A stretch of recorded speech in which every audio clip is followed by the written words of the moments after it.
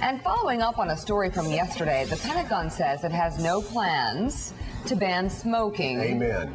By U.S. troops in combat. Yes. And Nancy, you should have seen the gang up on me yesterday. Well, let me tell you, Mika, today at 2 o'clock, I will walk in the front door of the Veterans Administration Hospital in Philadelphia. Wow.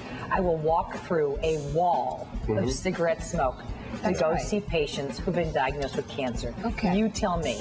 Okay. You tell me. Thank you. This is crazy. I agree. To back off. If you love American servicemen and women, then you know what? Step up to the plate and get cigarettes out of their lives. Thank you. At least say we give a damn enough to change policy. Well, okay. you know, Willie and I do care. Feel better. We